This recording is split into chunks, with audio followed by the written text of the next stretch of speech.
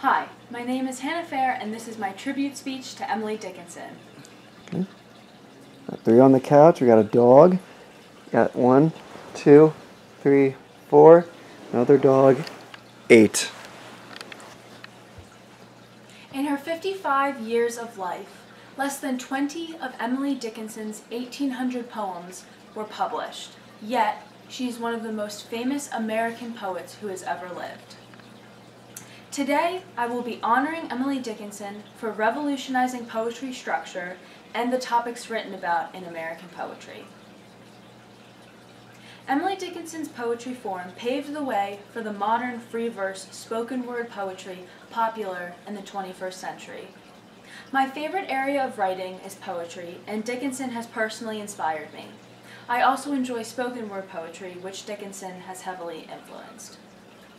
Today, I will honor Emily Dickinson for revolutionizing poetry structure and the topics written about in American poetry.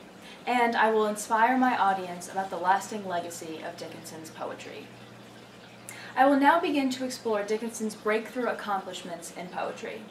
First, according to Shankar Van Dantam of the LA Times, Dickinson wrote about topics involving internal struggles, such as anxiety and depression, in a time when writers only wrote about the outside world. She made writing about mental issues more acceptable. Van Dantam writes, quote, "Dickinson may have had bipolar traits," end quote. Between 1858 and 1865, Dickinson wrote over 800 of her poems and gradually became more confined to her room. She even talked to visitors through a closed door. And when her father died, she did not leave her room for the funeral, which occurred in downstairs of her home. The famous author Joyce Carol Oates called Dickinson, quote, "the most paradoxical of poets, the very poet of paradox," end quote. She had a preoccupation with death, yet loved life. Her poems criticize religion, yet embrace a new form of it. Dickinson is known for her mysterious life and brilliant American poetry. To add to her famous eccentricness, Dickinson was rarely seen outside of her home, and when she was, onlookers noted that she was only wearing a white dress. According to John Green of Crash Course, quote, "For Dickinson, white was not the color of innocence or purity or ghosts. It was the color of passion and intensity. For Dickinson, the real, true, rich life of a soul, even if it was physically sheltered, was burned white hot." Now that I've told you about Dickinson's poetry accomplishments, I will describe her punctuation usage, which is carried into modern-day poetry. According to the Emily Dickinson Journal, Dickinson's free verse structure and unconventional punctuation has influenced modern-day poetry. Dickinson used an excessive amount of dashes within her poems. Some critics attribute this to Dickinson attempting to typographically symbolize the way that the mind works, separating thoughts with dashes.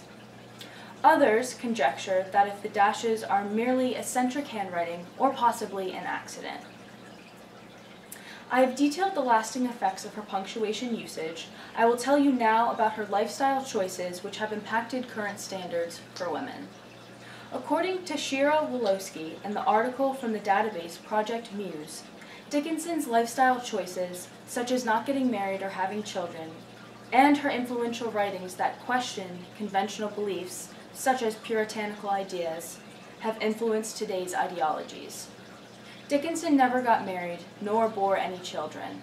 While she was and is sometimes viewed as an odd recluse, Dickinson lived a life of deep introspection and isolation to write.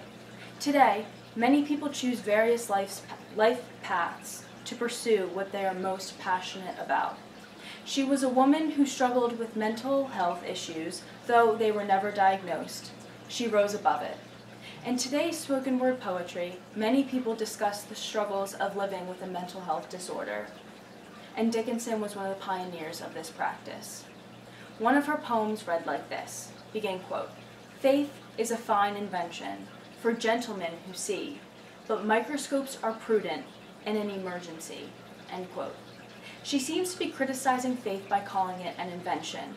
However, she claims that it is only a result of gentlemen who can see, implying that true sight is only obtained by those who have faith.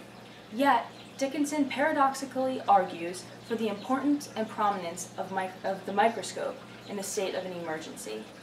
She seems to be arguing for the value in both religion and science and the ways that they can complement each other. In conclusion, today I have honored Emily Dickinson for revolutionizing poetry structure and the topics written about in American poetry. Although a vast majority of her poems were published after her death, 800 to be exact, Emily Dickinson is one of the most famous American poets to have ever lived. Her mysterious life, audacity to write about mental and internal struggles, use of her unconventional punctuation, free verse style of poetry, and lifestyle has made her one of the most intriguing and influential poets in American history. Thank you. 5.5.